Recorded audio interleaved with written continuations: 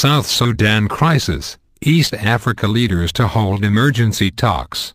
East Africa's leaders are to meet in Kenya to discuss growing violence in South Sudan, where more than 1,000 people are believed to have died. The talks come a day after South Sudan's President Salva Kiir met the Prime Ministers of Kenya and Ethiopia. Meanwhile, the UN said the first peacekeeping reinforcements were expected to arrive in 48 hours. Violence erupted 12 days ago between forces loyal to Mr. Kiir and those backing his ex-deputy Riek Machar. More than 50,000 civilians have sought refuge at UN compounds in South Sudan. Give peace chance. East African regional leaders from the 8-member bloc, known as IGAD, will meet in Kenya's capital Nairobi to follow up on issues raised during Thursday's talks with President Kiir in South Sudan's capital Juba. The talks were described by Ethiopia as very constructive and very candid. However, South Sudan Information Minister Macky Waluth told the Associated Press news agency that no contact with Mr. Machar had yet been established. The head of the UN mission in South Sudan, Hill Johnson, earlier urgently called on the country's political leaders to give peace a chance. The nation that was painstakingly built over decades of conflict and strife is at stake, she said, speaking via a video link from Juba. Ms. Johnson said, well over 1,000 people had been killed since the start of the violence on 15 December and the casualty figures were likely to rise.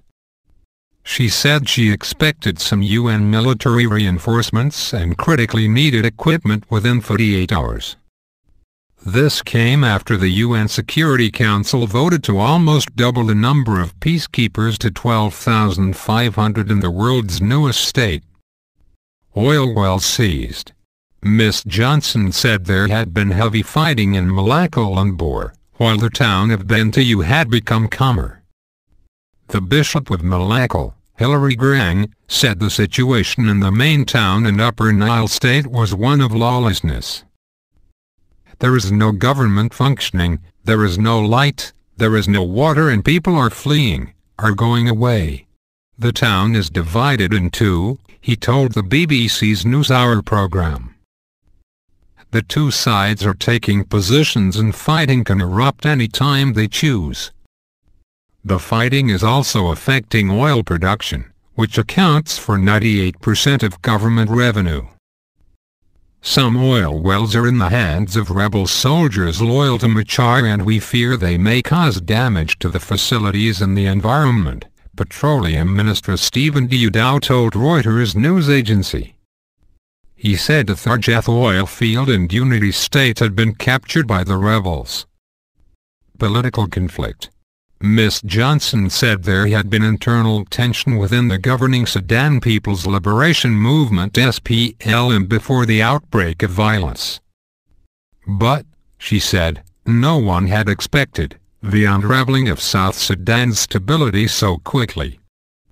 She insisted that while the rival leaders came from different ethnic groups, Mr. Kiir is a Dinka and Mr. Machar is from the Nuer tribe, the conflict was political. The violence first erupted after a meeting of the SPLM's High Council, when President Kiir accused the former vice president, who had been sacked in July, of plotting a coup.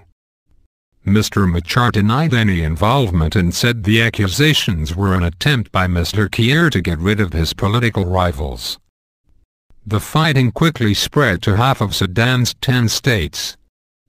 South Sudan has struggled to achieve a stable government since becoming independent from Sudan in 2011.